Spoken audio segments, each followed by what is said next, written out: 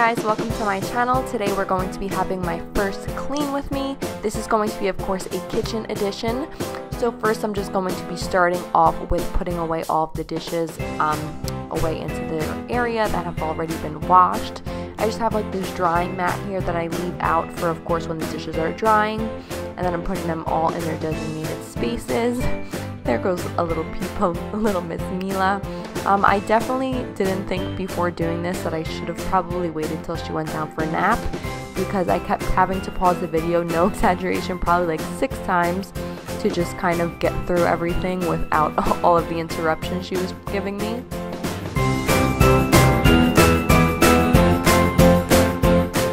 But now thinking about it and seeing how stressful it was to edit all of the footage, like I said, because she was in it so much, I probably should have just left her in there, because this would have been a true mom life cleaning routine. That's just the daily struggle, her constantly interrupting and you having to pause your cleaning or your cooking about 20 times throughout the day.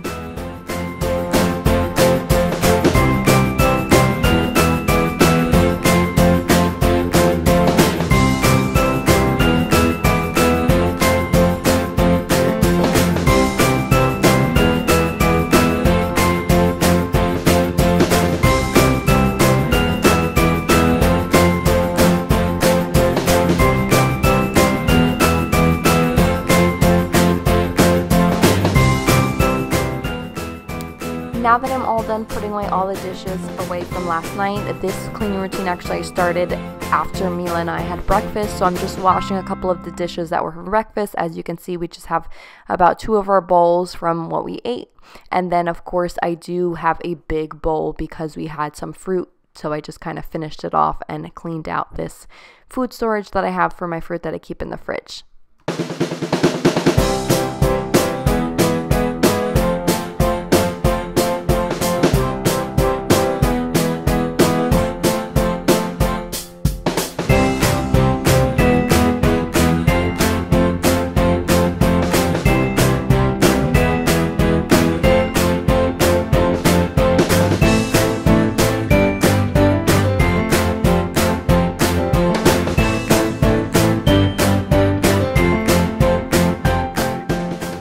Then for some reason the clip of me drying off these dishes that I just washed kind of disappeared. I don't know to where, but I just basically dried them off camera, and then I'm just putting them in their designated areas just as I did previously.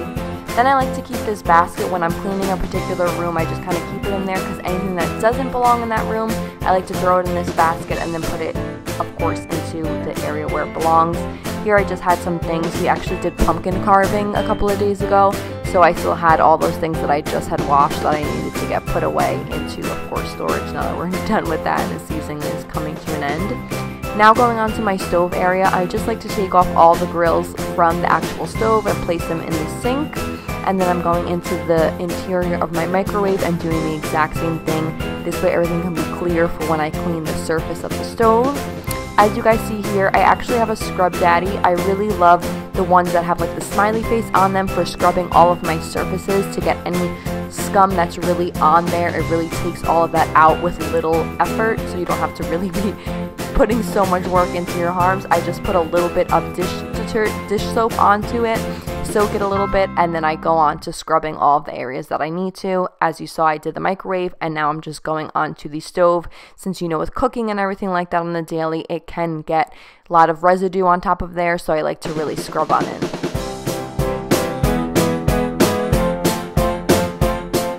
Also, this video is pretty lengthy. I focused only on the kitchen, but the reason it's so long is this is something that I would do once a week. This is not a daily kitchen cleaning routine. Like I said, it's something that I do once a week, so it of course is more in depth.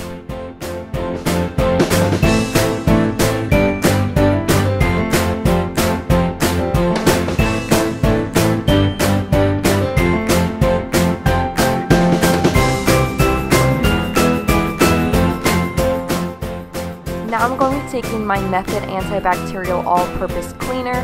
Now that we scrubbed everything down, I like to now, of course, sanitize it all. So I'm just going to spray this in all the areas that I used my Scrub Daddy on. Like I said, the interior of the microwave, exterior, and of course the whole stove area.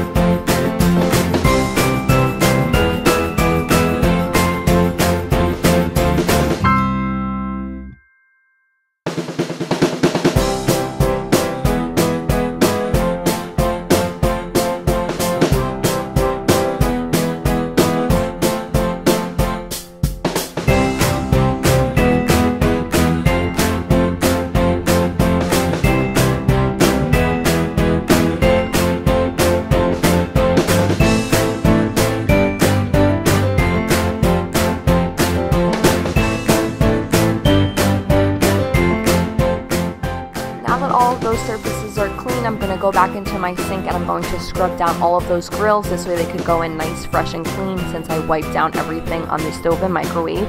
As you guys can see, I just put some gloves on because I do actually suffer from really bad eczema.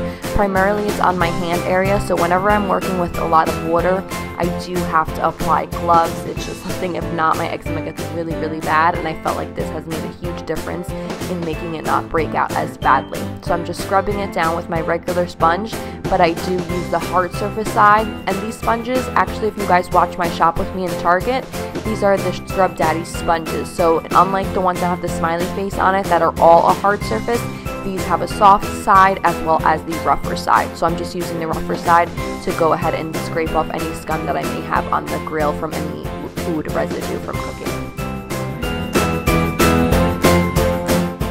Now that I'm totally done with washing any dishes that I have for that particular time, I'm going to go ahead and move on to cleaning my sink. I'm just using this Comment. I pretty much have some left over in it, so I just want to use it up. I'm looking to get like maybe a gel sink cleaner, something like that that's a little bit easier or that'll paste a little bit better. But for now, like I said, I had this and I just kind of want to use it up. So I'm taking that sponge once again, I'm adding a little bit of dish soap to it, removing anything that I may have inside of the sink, such as my sponge and dish holder. This way I can get all the sides, all around, on the actual handles and everything. I'm just scrubbing it all down so no residue is on there and we can get rid of any germs.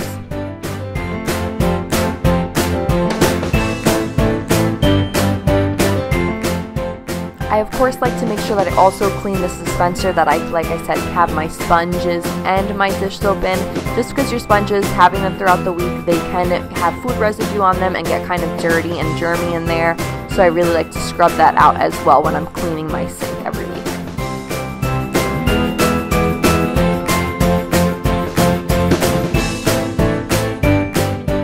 Once I'm done cleaning, I'll go ahead and just rinse out the sink area.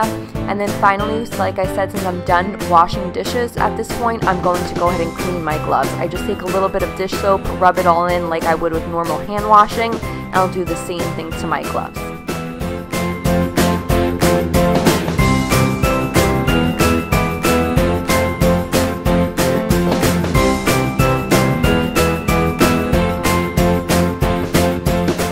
As you can see here, I'm just taking a towel and drying off all of the grills. This way I can place them back on the stove and they're not sitting there waiting to dry, since I next, of course, need to tackle my countertops and I need to have that space cleared.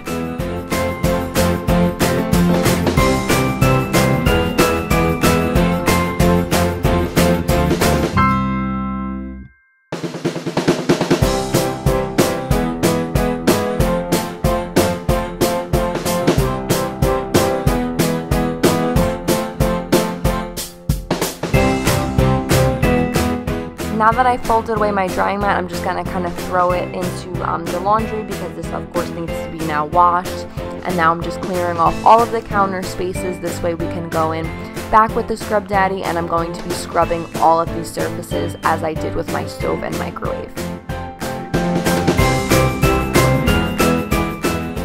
If you guys have never tried the Scrub Daddy, I do highly recommend it. If you're not going to use it for washing dishes, and definitely for cleaning your surfaces, it has made my life so much easier. Any of the products that I use in this video or any of my other videos, you guys know that I always will have everything linked down in the description bar. So if you're interested in checking it out and want to know the exact name if you're looking to purchase, it will, like I said, be down in the description bar.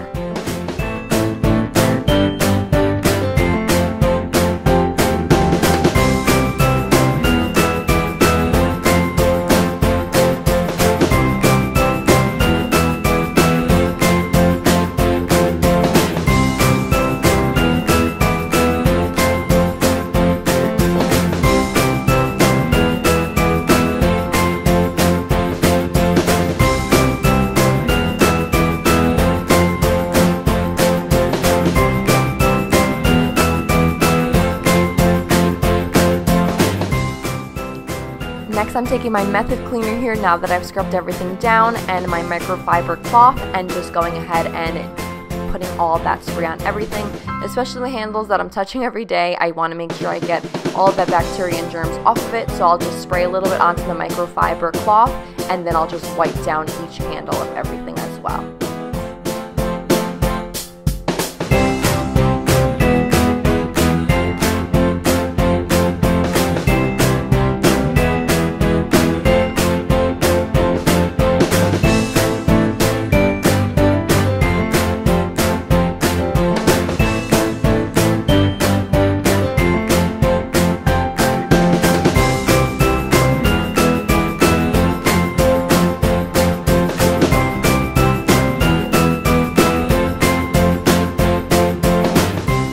Then before I put all of my things back, I like to also wipe them down with the microfiber cloth in case there was pretty much on those items, since they're more just on display on the shelf, they get kind of dusty, so I just like to kind of wipe them down to dust all of them off and place them back in their right place.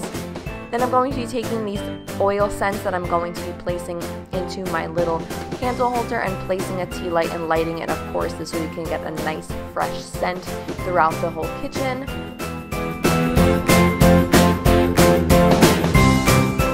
Now onto my kitchen table, same thing, clearing it all off. I feel like a lot of these steps are just going to be repetitive, but when you have lots of different surfaces, I'm just kind of doing the same steps, so I'm not going to feel like I have to explain it for each time.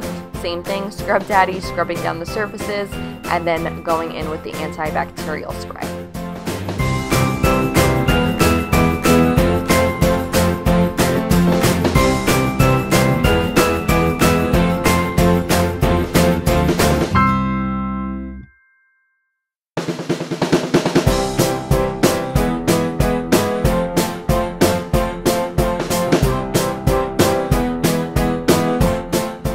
Then just taking my chairs. Luckily in this kitchen, since we use our table a lot, we wanted to make sure we had wipeable chairs. So these are just like some fake leather chairs that I like to wipe down. Right in the crevice where the actual board of the chair and the base meet gets a lot of actual crumbs and everything like that in there. So I really have to make sure every week that I get in there. And then I just like to wipe down the tops in case any dust or dirt got on there.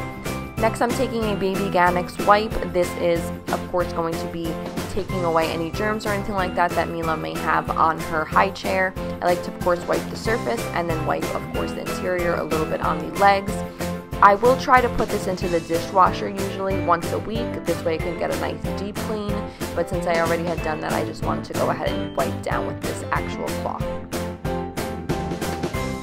Here I'm just taking all of my kitchen chairs out of the kitchen area. This way we have more floor space available for when I need to go in with the vacuuming and the mopping.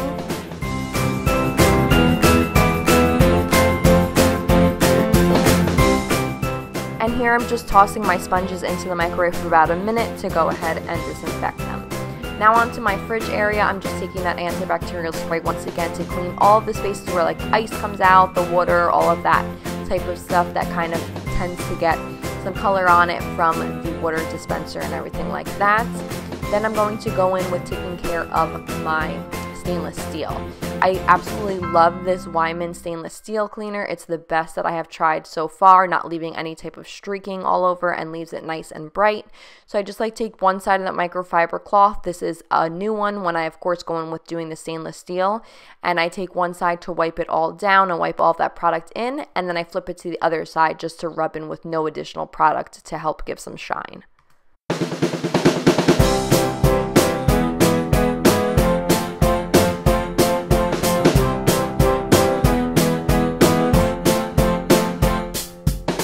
And here I just wanted to show you guys a comparison of how clean compared to like how dirty and all of the fingerprints and everything and the water streak marks that the other one has.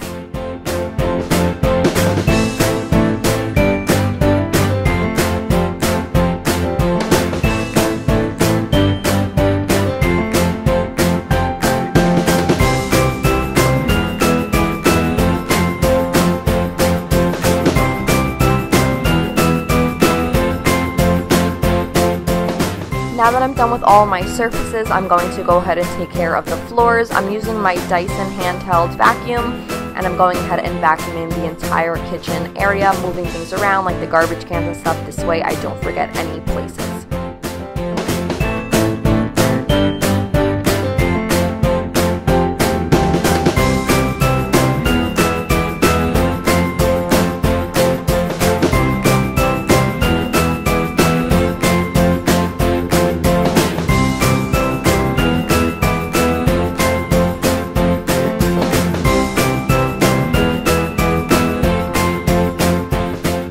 Now for mopping, I'm going to be plugging in my Shark steam mop. I used to use a traditional mop, but ever since I started using the steam mop, it literally has made my life so much easier. You just fill it with some water, hit the setting that you want. For kitchens, because it is tiled and we go through that area a lot with cooking and everything like that, I do use the highest setting. This way I can really get deep into the floors. and it is so incredibly easy. I feel like my floors are extra clean. For days that I feel like they may be a little more dirty, I will actually spritz a little bit of floor cleaning fluid onto the floor prior to doing this, but you totally don't have to. The steam is meant to get rid of any bacteria and germs and everything like that.